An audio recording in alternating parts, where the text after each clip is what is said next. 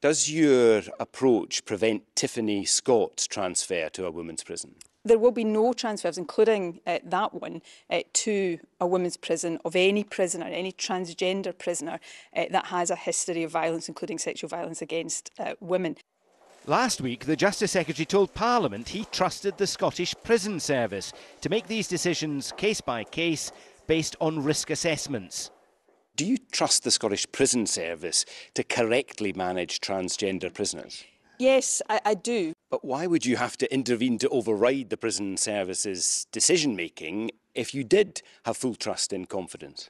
This is not about overriding, it's about bringing clarity. Now, there has been... Well, but you're telling them that they can't make transfers of this sort. The point I was making is that there is nothing to assume that the robust risk assessment process in the cases that have been reported in recent days wouldn't have led to the right outcome. Do your government have any role in the original decision to send Isla Bryson to Conton Vale as opposed to Barlinnie?